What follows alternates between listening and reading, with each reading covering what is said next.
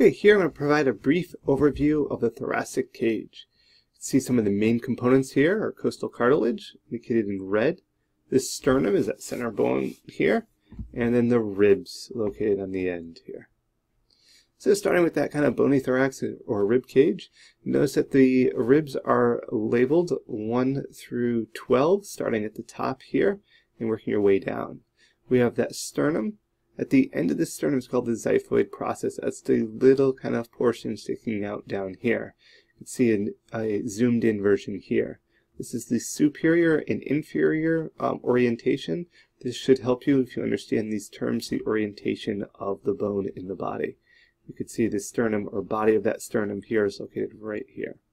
Focus a little bit more on the ribs and the cartilage and how these kind of interrelate and how we can identify different types of ribs.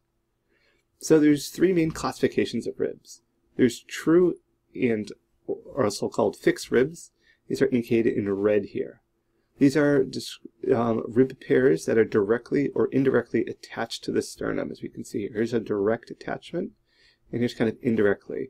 This white region here is actually cartilage. But you see each is individually connected to the sternum. False ribs are ribs 8 through 12, you see down here, and they connect the sternum indirectly via costal cartilages of the ribs above that connect to the sternum directly.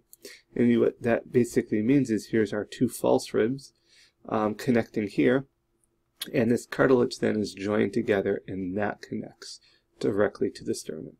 Here we're seeing a rib directly connecting to the sternum.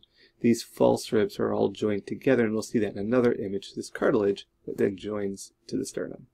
The last one, the floating ribs, and those are in blue, and this one probably should also be in blue right here. It refers to the lowermost, 11 and 12, so actually this one should have a little cartilage here.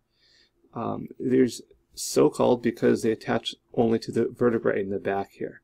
They do not have a direct connection to the sternum or cartilage of the sternum.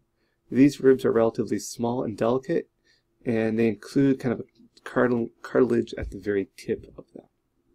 Okay, give me a little bit different orientation here. The costal cartilage are segments of the cartilage that connects the sternum to the ribs and helps extend the ribs into the forward motion.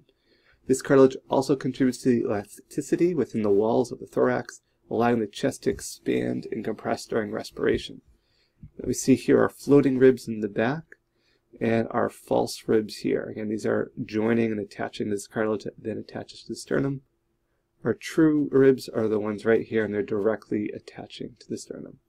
In the classroom, we also have a skeleton. You're welcome to take a look at that and see how the different ribs look and how they're oriented, and can you identify what's a false rib, what's a floating rib, and what's a true or fixed rib.